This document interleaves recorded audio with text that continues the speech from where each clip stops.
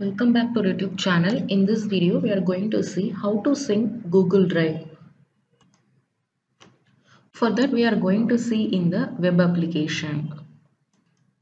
The benefit of the Google Drive is it is not restricted to the particular device or one device. We can access the Google Drive application in many devices like laptop, desktop and mobile application. So the changes you are made in one device, it will be reflected in all the devices. So by syncing the Google Drive application.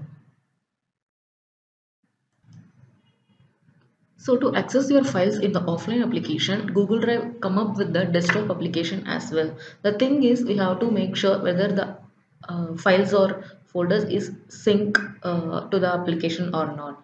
So make sure you have installed the Windows 10. Here I am just going to show in the Windows 10 OS and make sure you have installed the Google Drive application as well.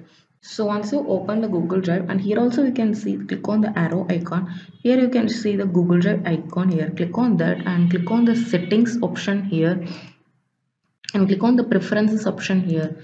So click on the Google Drive option. So before that, once you click on this option, if it is perfectly syncing, it will show everything is up to date.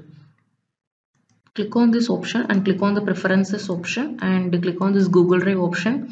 Click on the mirror files option and it is asking for my drive files will be stored at this location. So if you want to change the folder location, just click on this option and change your desired location and confirm the location. So I am here confirming the location. So once you done that, click on save option.